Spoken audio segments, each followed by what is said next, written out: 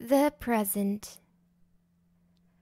A song of the present, the unwritten now, whether age, youth, or manhood is stamped on the brow, of the days that are lent us by heaven's behest, to prepare for the future and heavenly rest.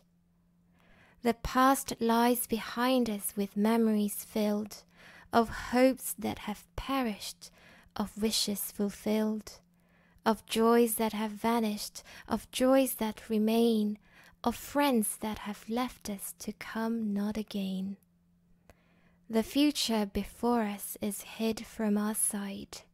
Time's changes alone shall reveal it to light.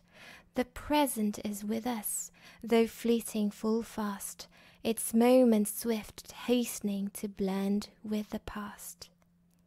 Each day in the drama of life hath a part, bringing pleasure or grief to each beating heart.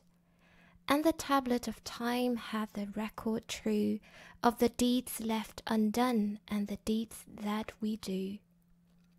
There are dear ones to cherish, kind words to say, faint hearts to solace in life's rugged way. There is succor to give to the brother in need, the fallen to lift, and the hungry to feed. There are wrongs to be righted.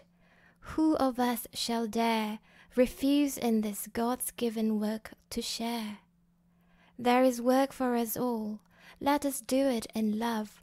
Let us merit the meed of well done from above.